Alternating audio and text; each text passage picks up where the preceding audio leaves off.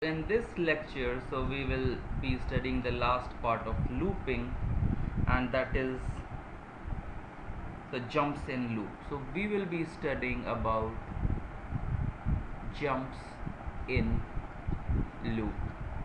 So what does it mean? So let's take one example. So I want to print just the even numbers. So the question is print even numbers. So we want to print the even numbers. So what I can do is that I can say that okay, if, so we will start with the for loop.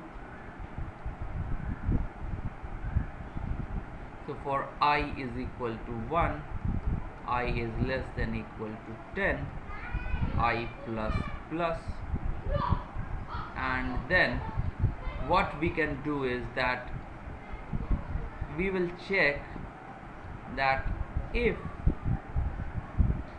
I percentage 2, so if this is not equal to 0, which means it's not an even number, or basically it's an odd number, so then I will say continue,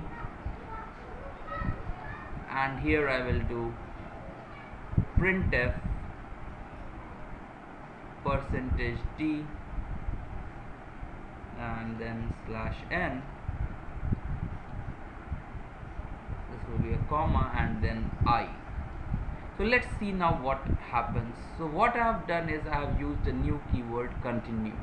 So what it means is that if this condition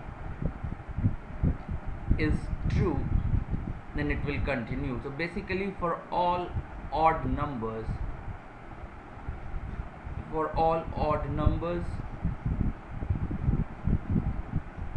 this will be true, and after this continue, so it will never execute the rest of the body of the for loop, and it will start again. So that's why what happens now is, so I is equal to 1 initially, so 1 percentage 2 is 1, which is not equal to 0, so it continues. I becomes 2 now, so 2 percentage 2 is 0, so this continue is not executed, it comes to this line, so 2 is printed, I becomes now 3, so 3 percentage 2 is now 1, which is not 0, so this continue follows, this printf is not executed, so now I becomes 4, 4 percentage 2 is 0, and hence the continue is not executed, and printf is done, so it will print 2, 4, 6, 8 and 10, after which the for loop will end. So this is about continue. So what continue does is it leaves rest of lines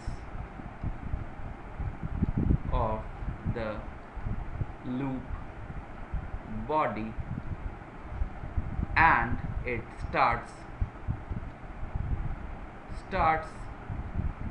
again. So this is about continue. So the general format will be so something like, for a while loop some conditions will be there, then some lines of, so this is body part A, then if we have if some condition,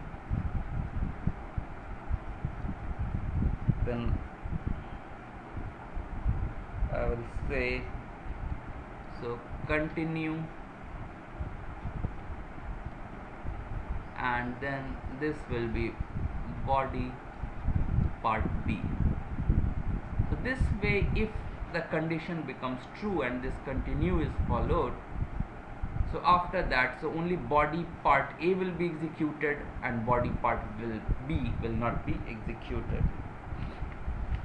So now just take the opposite of this one, so which is now break.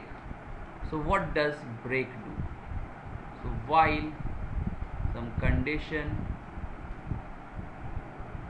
So again, so if I have if some condition and then break, so what will happen is that it will be a kind of, I will exit from the loop itself and I will go to the next line, which will be the end of the loop, of the for or while loop. So I will come to this part. So let's see some example of, like, I should only print negative numbers. Okay, so let's have something like, I have int x is equal to minus 10. Now I do while x is less than 10, I do printf %d /n and x. So what happens now is that this will print for me all the numbers, and then of course I have to do x plus plus.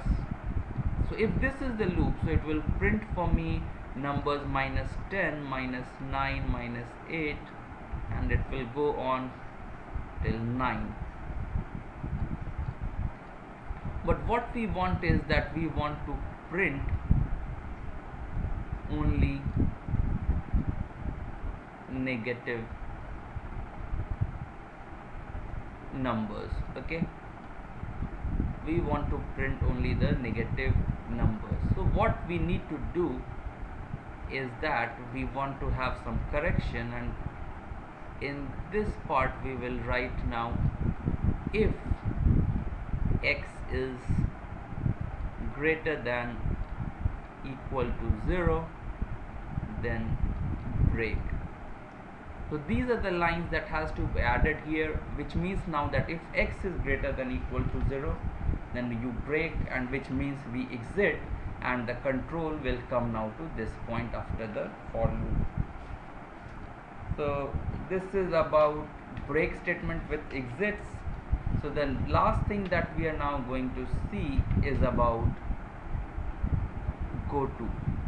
So Goto is a kind of jumping. So this tells that, okay, to the compiler to jump to some position. So for example, let's see what we do is that, so we have a code while something. So if some error, then I write go to some label which is stop, and what happens here is,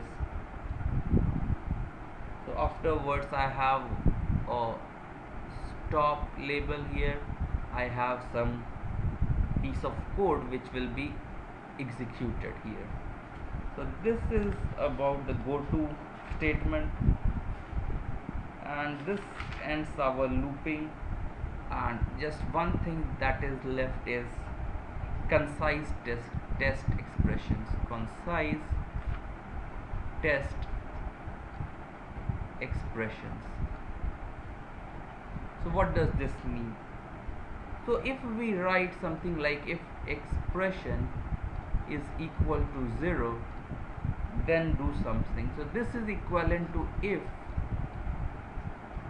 expression. So this means if expression is equal to 0, and similarly if expression is not equal to 0, so this is equivalent to if expression. So these two are equivalent, and hence if we have some statement like if m%5 is equal to 0 and n%5 is equal to 0, then it means both are divisible by 5. So but we can write it more precisely as if m percentage 5 and an n percentage 5, then so these two are equivalent. So this we have to write a not here, so these two are now equivalent. So this ends our lecture. So we learnt about jumps in the loop. So we learnt about like print even numbers, so how to do. So we used a continue here, so that is for leaving some part of the code or in the loop body. Then we saw about break, which exits the loop itself, and then we saw go to statement, which is like at some label the execution will be transferred. So thanks for listening to the lecture. Please subscribe to Saurabh School of Computing, which is this channel.